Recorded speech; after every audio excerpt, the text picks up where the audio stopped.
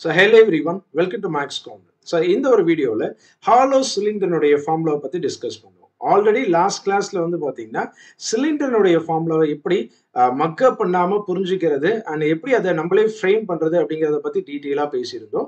So அதை தொடர்ந்து இப்ப ஹாலோ சிலிண்டர் உள்ளீடற்ற உருளை.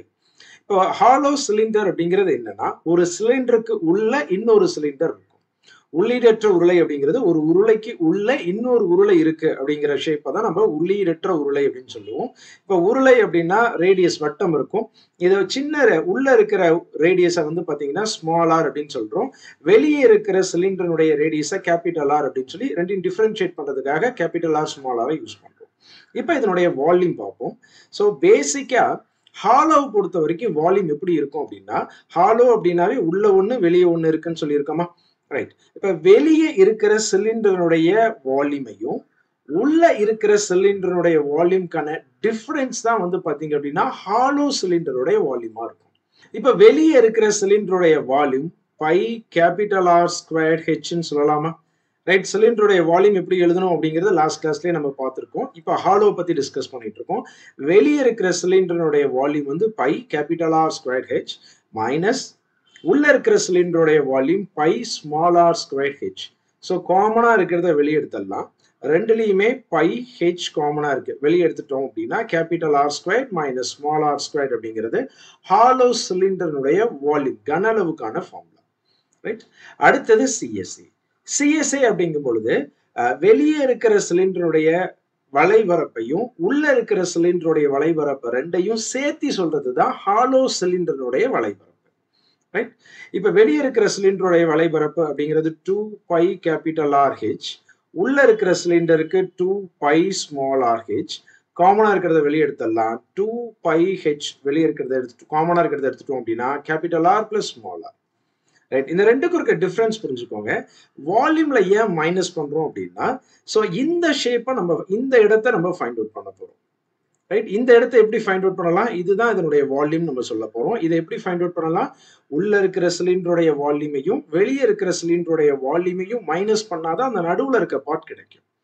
ரைட். சிஎஸ்ஏ பொறுத்த வரைக்கும் வெளியே இருக்கிற சிலிண்டர் உள்ள இருக்க சிலிண்டர் ரெண்டினுடைய சிஎஸ்ஏவையும் சேர்த்தி சொல்றதுதான் ஹாலோ சிலிண்டருடைய சிஎஸ்ஏ. அடுத்தது DSA, total surface area. So total surface area பொறுத்த வரைக்கும் நமக்கு ஆல்ரெடி தெரிஞ்சது தான் சிஎஸ்ஏ வந்துடும். So CSA எழுதிடுறேன். 2 by H into capital R plus small R plus area of top and பாட்டம்னு இருக்கு. இந்த ஹாலோவில் எப்படி டாப்புக்கும் பாட்டத்துக்கும் ஏரியா கண்டுபிடிக்கணும்? முதல்ல ஒன்று கண்டுபிடிப்போம். டாப்பினுடைய ஏரியா எப்படி ஃபைண்ட் அவுட் பண்றோம் அப்படின்னா இந்த இடத்த நம்ம ஃபைண்ட் அவுட் பண்ணணும். சரிங்களா? இந்த இடத்தை எப்படி ஃபைண்ட் அவுட் பண்ணலாம் அப்படின்னா சர்க்குலர் பாத் அப்படின்னு ஒன்று இருக்கு. ரைட். நம்ம பேசிக்கா சர்க்கிள் ரிலேட்டடா விஷயத்துல படிப்போம். சர்க்குலர் பாத்துக்கான ஃபார்முலா என்னதுங்க? By capital R square minus small R square அப்படிங்கிறது சர்க்குலர் பாத்தினுடைய ஏரியாக்கான ஃபார்முலா. இங்க ஹாலோவை பொறுத்த வரைக்கும் டாப்பா இருக்கட்டும் பாட்டமா இருக்கட்டும் சர்க்குலர் பாத்து தான் ஃபார்ம் ஆகுது.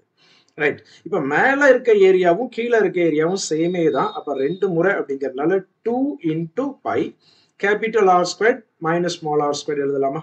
ரைட். இப்ப இதுல காமனா இருக்கிறத வெளியே எடுத்துட்டா போதும் டிஎஸ்ஐக்கான ஃபார்முலா வந்துடும். ஸோ அதுக்கு முன்னாடி இங்க ஒரு step 2 by H into capital R plus small R plus 2 by இத capital R plus small R into capital R minus small R ஃபார்மெட்ல எழுதலாமா? ஏன்னா ஏ ஸ்கொயர் மைனஸ் பி ஸ்கொயர் ஃபார்மெட்ல இருக்கு. அப்ப ஏ plus B into A minus B ஃபார்மெட்ல இருக்கும். இப்ப காமனா இருக்கிறத நான் வெளியே எடுத்துறேன். ஸோ ரெண்டுலையுமே வந்து 2 இருக்கு, பை இருக்கு காமனா. அடுத்தது ஆர் பிளஸ் ஆரும் காமனா இருக்கு. வெளியே எடுத்ததுக்கு அப்புறம் இங்க எல்லாமே போயிருச்சு, ஹெச் மட்டும் தான் இருக்கு. இங்க எல்லாமே போயிருச்சு, ஆர் மைனஸ் ஆர் மட்டும் தான் இருக்கு. அப்ப capital R minus R. So இந்த பிளஸ் ஹெச் அப்படிங்கிறது இதனுடைய formula. So டிஎஸ்ஐக்கான formula. Right. So எல்லாருக்கும் புரிஞ்சிருக்கா அப்படிங்கிறது பாருங்க. பேசிக்கா வந்து பாத்தீங்க அப்படின்னா இன்னொரு முறை சொல்றேன். வால்யூமை பொறுத்த வரைக்கும் அதுவும் ஹாலோல வெளியே இருக்கிற வால்யூமுக்கும் உள்ள இருக்கிற வால்யூமுக்கான டிஃபரன்ஸ். சிஎஸ்ஐ பொறுத்த வரைக்கும் வெளியே இருக்கிற சிஎஸ்ஐக்கும் உள்ள இருக்கிற சிஎஸ்ஐனுடைய டோட்டல். டிஎஸ்ஐ பொறுத்த வரைக்கும் எப்பயும் போல சிஎஸ்ஐ டாப் அண்ட் பாட்டத்தினுடைய ஏரியா.